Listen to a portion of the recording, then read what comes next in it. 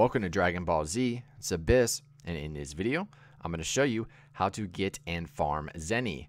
Now remember to hit that like button and subscribe to help support the channel. Alright, so I'm going to show you the fastest way to farm Zeni. First, we're going to talk about dinosaurs. So the one on the ground right now that I'm destroying, you can sell the dino horn or fang for 1800. They are very simple to kill, and you can locate them by pulling up the map and looking for the gold dino icon. So you'll look for the left notification. You'll see right there I got the dino horn, and so this one right here will be the dino fang. Now the ones that are flying up in the air, they will give you the red horn or fang, okay, and those will sell for 600. It only takes like one ki blast to kill them.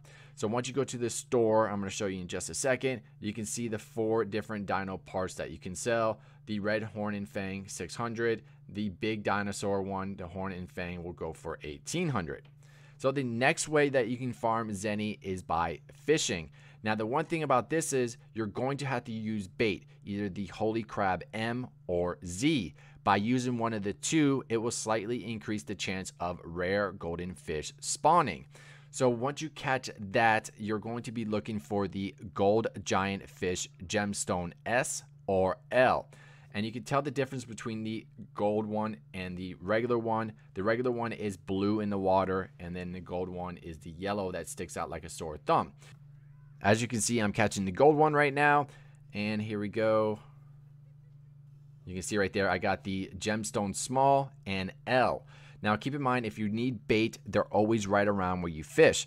So as you can see, the small gemstone will sell for 1,000, and the large gemstone will sell for 3,000. And the last way to farm Zeni real quick is through the Dragon Balls. So when you make a wish, you want to select, I want to be rich.